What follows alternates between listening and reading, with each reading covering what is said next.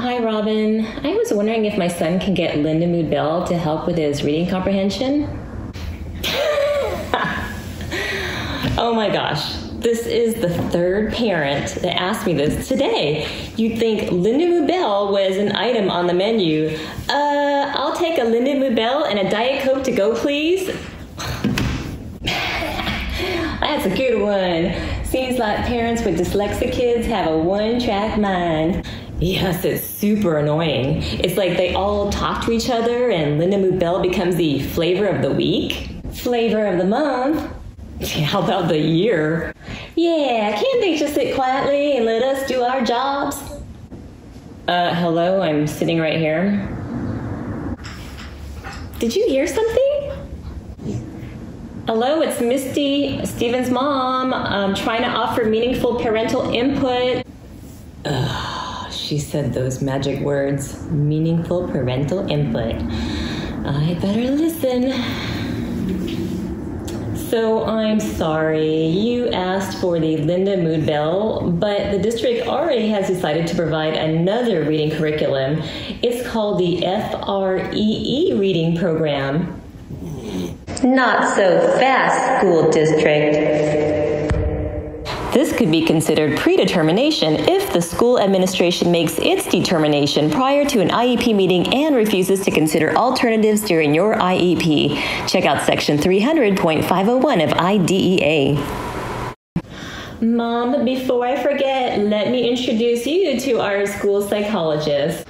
Hi, I'm Jennifer Hamburger, the school psychologist. You know, the one that knows everything, even though I don't have a doctorate in psychology like other psychologists who have a private practice.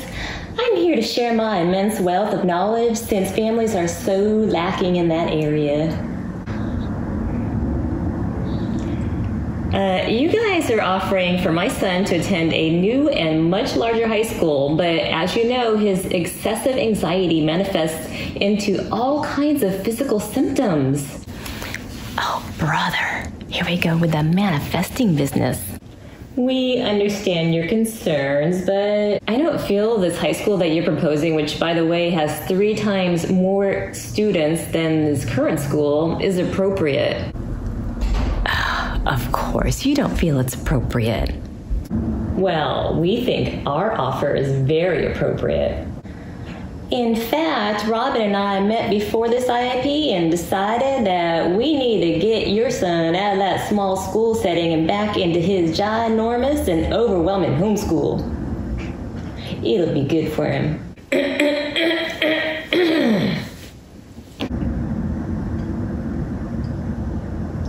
Wait, did you say you met to decide my son's placement before the meeting?